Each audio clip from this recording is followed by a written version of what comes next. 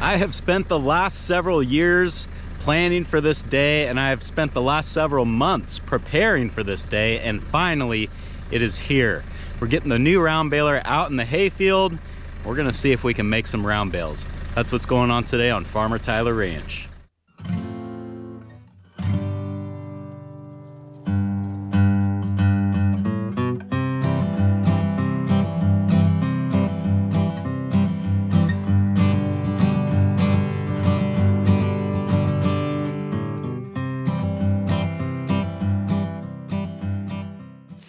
All right, well, filming did not go quite as planned today. My goal was to get out here,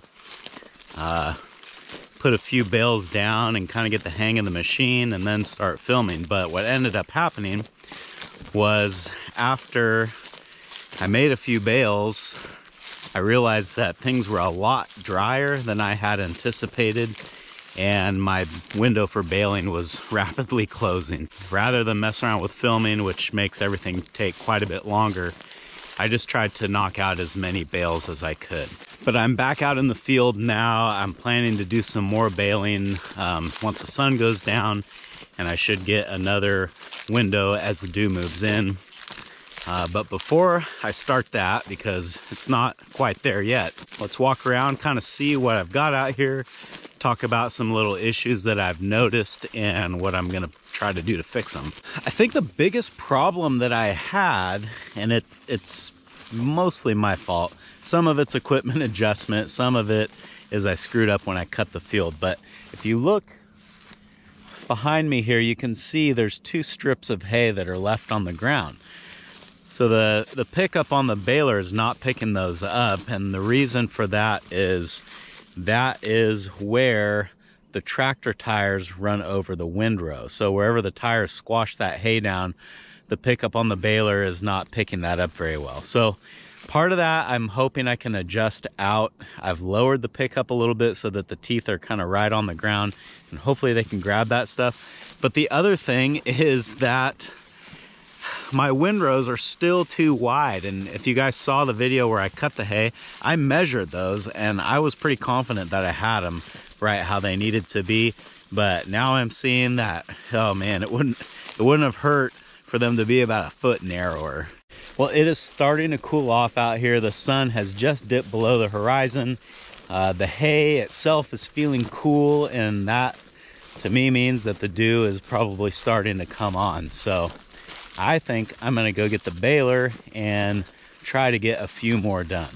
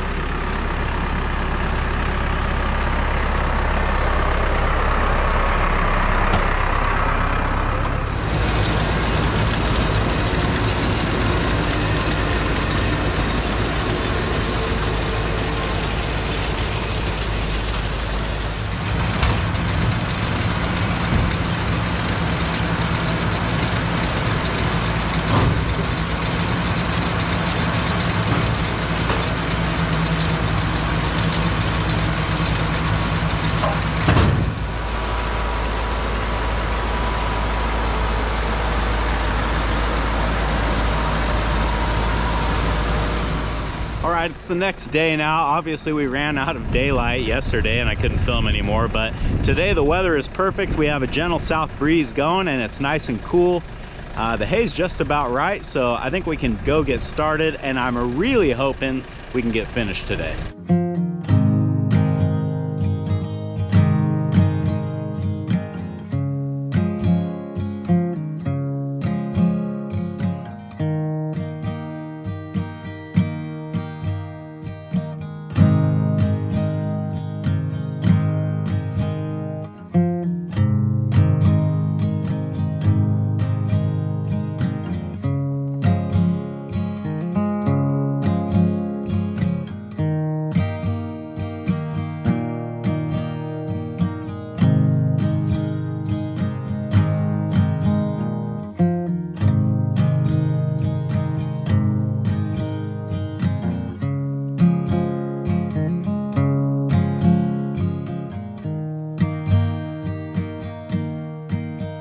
few days later now, I've got all the hay baled. I'm really happy with my new baler. All in all, things went really well for running a machine for the first time. There's definitely a few little adjustments and changes that I need to make for next year. You know, it's all a learning process. So now that the hay is baled, it's time to get it out of the field. I loaded up a load of bales last night in the dark, so I wasn't able to film it, but now we're gonna run it over to the barn and see if we can get them unloaded.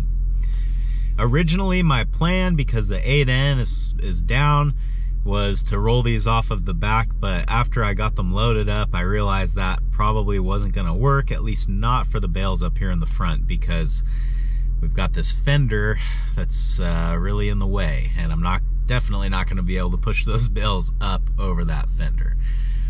So what are we gonna do? That is the question. I had a chance to tinker with the 8N a little bit.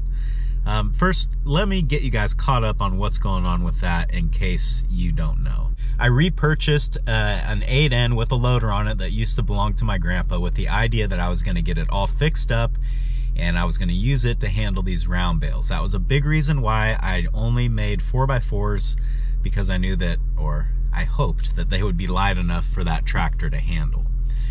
So over the last few months, I've been doing a ton of work to this tractor, getting it ready to go, and I thought that I had it dialed in, and about a week before baling, it developed a little issue.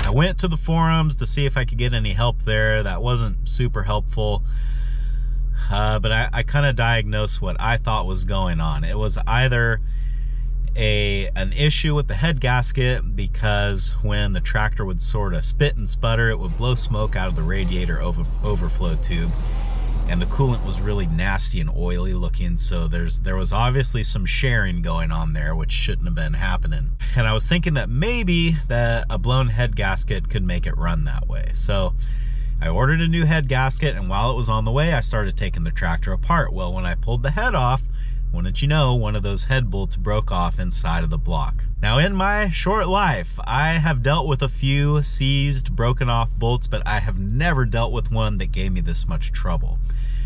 Finally, what I had to end up doing, or what ended up working, was welding a nut to the stud, and while it was still cherry red, I just sprayed it down with freeze off.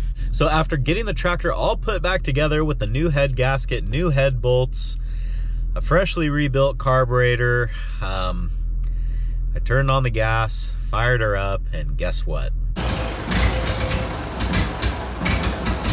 Exact same problem. So at this point, I had replaced literally everything in the fuel system, and I knew I had good compression with my new head gasket, and when it did sputter, it no longer puffed smoke out of the radiator overflow, so that we're making progress, but it still wouldn't run. At that point, I had decided that the only thing left it could be would be an electrical issue. Well, prior to all this going down, I had replaced nearly everything in the electrical system. The only thing that didn't get completely replaced was the distributor. So I pulled the cap, messed with the rotor a little bit, tried putting some of the old parts back in, and I actually got the engine to run at an acceptable level. It's still got a pretty bad miss, and I do have a new distributor coming in the mail, because I figured that I can just continue to mess with this thing and put new parts in it, or I could just get a whole brand new one, put it in there, and hopefully all my problems will be solved. But that's not going to be here for a couple of days, so I am hoping that the 8N can just limp through today to unload the trailer, and we can maybe get the barn loaded. The good news is that the 8N did make it down here under its own power, and like I say, it's got a really bad miss, but it does run, and yeah, we're just gonna try it and really hope that it works.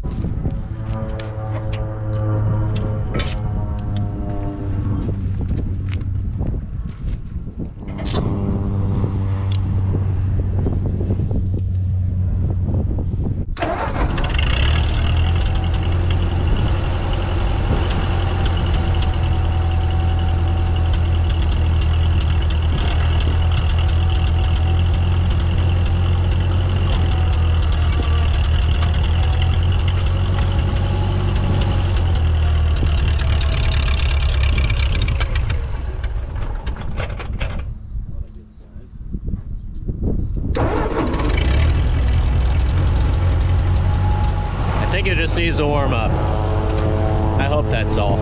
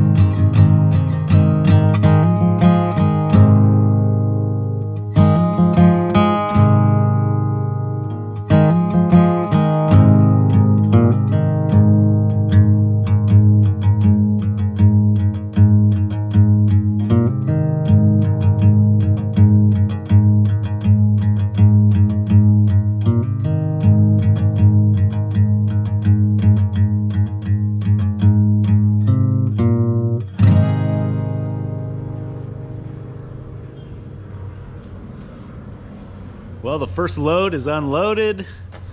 The old girl came through. Will she last the rest of the day is anyone's guess, but at least we got the first load off the trailer. So now I guess we can go and do this about 30 more times.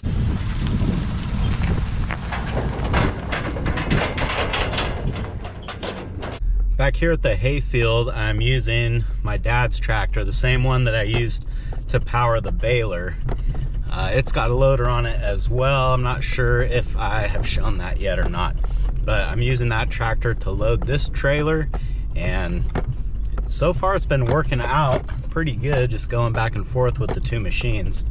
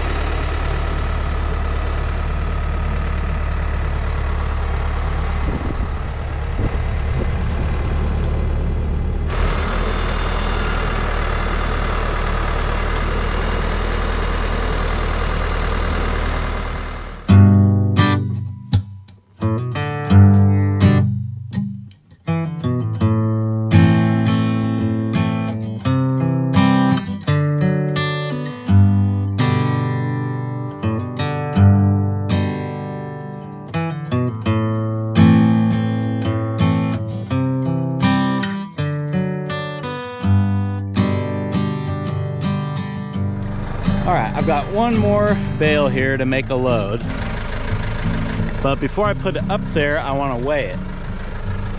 So I'm going to show you guys how I do that.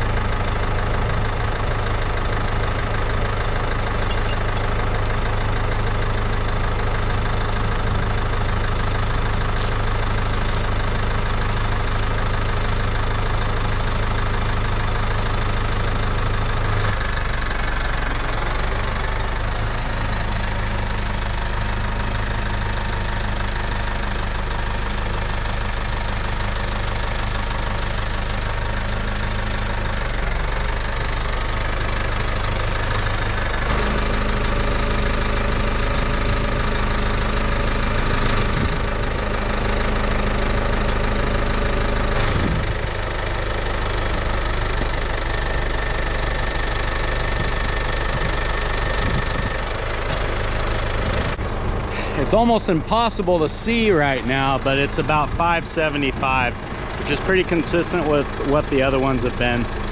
I think so far I've had 580 and 600, so that's right about where I expect it to be, but we'll keep weighing them as we go down the field just to see if anything changes.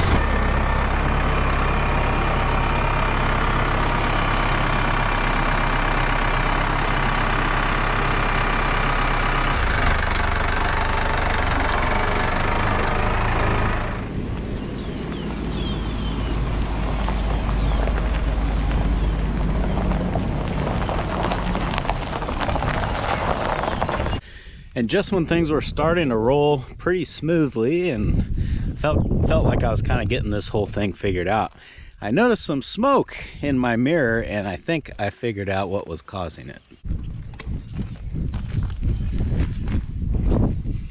I don't think that is supposed to be like that. So this is kind of gonna stop us, I guess, for today. I'm gonna have to get this hay unloaded and then get that wheel off, and I think I'm gonna need a whole new tire. I don't think that one's gonna be repaired.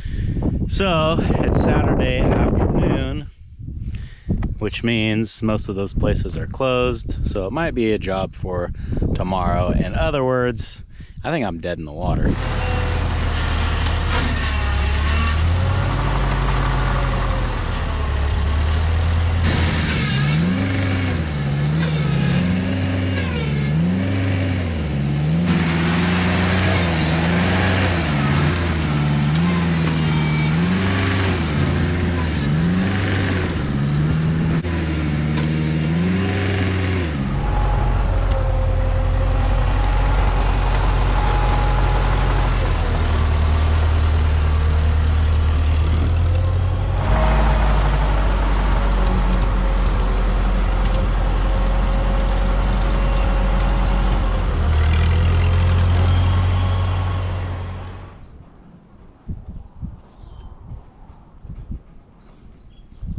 Well, in total, I got just about 50 bales moved over here, which is not nearly as many as I was hoping to get. But with the trailer tire blowing out like that, I think we're gonna have to call it quits here today. We are due for a little rainstorm here tomorrow. I think we're supposed to get about 1/4 of an inch, so not too much. Normally with square bales, I'd be really worried about that and kind of stressing out about getting them put away, but from what everyone's telling me with the round bales, rain, especially that small of an amount, is really not going to hurt them. So that's why I'm trying to not get too worked up about not getting this finished today. So now it's back to the shop to get some tools and try to get all this stuff sort of lined out so that once the bales have a couple days to dry out after this little shower, we can get the rest of them back in here. Thanks for hanging out with me today, guys, and I hope I'll see you again on Farmer Tyler Ranch.